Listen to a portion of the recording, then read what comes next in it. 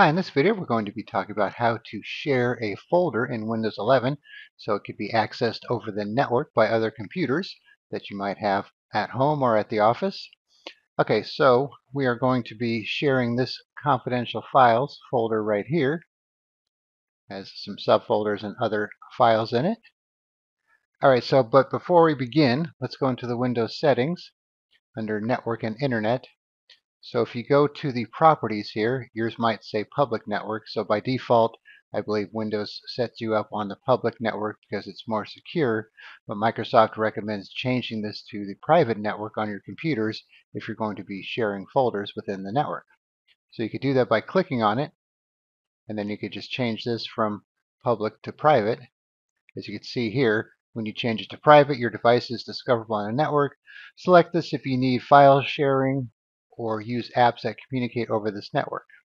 And if you go back here, we have some advanced network settings and some advanced sharing settings. And right here, we have the private network. And you can see that network discovery is turned on. This box is checked by default here, and then file and printer sharing is turned on. So you should have these turned on if you're going to be sharing folders and printers on the network. All right, so then once you have that configured, take the folder you want to share, right click on it, go to properties, and then sharing. So there are two options here. There's this basic share option. So this will let you just pick a user from the computer and then assign read or read and write access only, or remove a user. But if you want to go to the advanced sharing button here, then you can share this folder. You could actually add another name to the share name. So this will not change the name of the folder, but it'll just add additional text to the share name itself. So you could either add something to it or change it completely, like so. Then you could change the number of simultaneous users from the default of 20, add some comments. Then here you could add your permissions. So right now everyone is set to read control, so you could leave that or remove it. Let's add another user here. Let's add Todd. So this is a user account on this computer. And then now you can see we have change, read, and full control. So we have some additional options here. Let's just give him full control. Okay. And then if you want, you could go to the security tab and then change the NTFS permissions. So there are share permissions and NTFS permissions. So the NTFS permissions lets you kind of fine tune the access once that user gets in. So sharing lets them get to that folder, and then the security NTFS permissions will allow you to kind of fine tune and lock down access and restrict it if needed. So we did a video on NTFS permissions and how they work, so I'll include that in the description if you want to check that one out too. And then you can see, since these are grayed out for these users, that means they are inherited by the parent folder. So you're not going to be able to change them unless you go to Advanced and disable inheritance. And that'll make this one folder that you're working with kind of like a standalone folder. And then you could decide what permissions you want to assign to it. And if you do that, you click the button here. There's an option here to convert inherited permissions into explicit permissions or remove everything. Normally you do this one and it'll just kind of keep the permissions as is, and then you could adjust them as needed, or if you do this, it's just going to remove everything. So I recommend doing that one. So that's if you want to change the NTFS permissions. Okay, so we have this folder shared with this name here. We have the security okay. You might want to come in here and take people off if they have full control. It's up to you. And then one other thing, if you open the firewall, there's a section here to allow our app or feature through the firewall.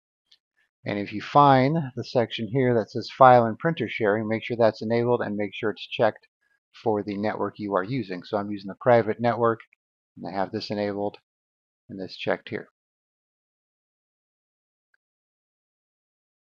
All right, so now let's go over to a different computer and see if we could connect to it. All right, so we're on a different Windows 11 computer here. So if we go up to the address bar in File Explorer, start typing // and then the computer name. So the other computer that we have the shared folder on was called Win11-Home. You could also do it by IP address if you know the IP address if the name resolution is not working. But in this case, we'll just click on that from the history. Now you can see it wants the credentials.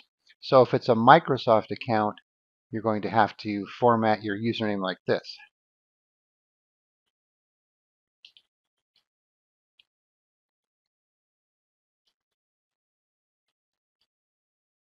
So Microsoft account / then the email address of the Microsoft user that you're logging in with, and then their password. So this is the password tied to the Microsoft account. So if you're using a local account, you could do computer name / username, or sometimes just do username by itself without the computer name. And then if you check this box here, you won't have to put it in the next time for this session here. Now keep in mind, this account here is on the remote computer, so you need to be using an account that is configured on the remote computer. Many times you'll have the same account on both computers, like in this case, I have this Todd Sims account on this computer and the computer with the share. So click on OK. All right, so now you can see when you put in the computer name, it'll show you anything that's shared on that computer. So here's the folder we just shared. And you can see we added a little careful part to the end there. And there's another folder that happened to be shared. And if they had any shared printers, they would show up here as well. And now we could get in there, say make a new folder. So since this user has full control, they are able to make new folders, make changes, delete things, and that type of thing. All right, so let's hop back on the computer that's sharing the folder again. All right, so once again, make any changes to the network settings in the Settings app there. Make sure the firewall is good to go. Right-click your folder, go to Properties, Sharing. You probably want to use the Advanced Sharing just so you can kind of lock it down a little better. Change any security settings you need. And that's all there is to it. All right, thanks for watching, and be sure to subscribe.